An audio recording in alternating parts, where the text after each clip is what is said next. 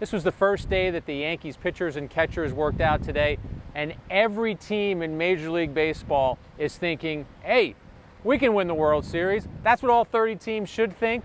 Do you know what? The Yankees are thinking the same thing, but the Yankees are doing more than thinking it. They believe it. Manager Aaron Boone talked yesterday about how perhaps this is the year where the Yankees climb that mountaintop. So, of course, the $215 million question is this: how do they get to that mountaintop? Well, there's a lot of things that have to go right for the Yankees. I'm going to list a few of them right now. First of all, I think the Yankees starting rotation is underrated.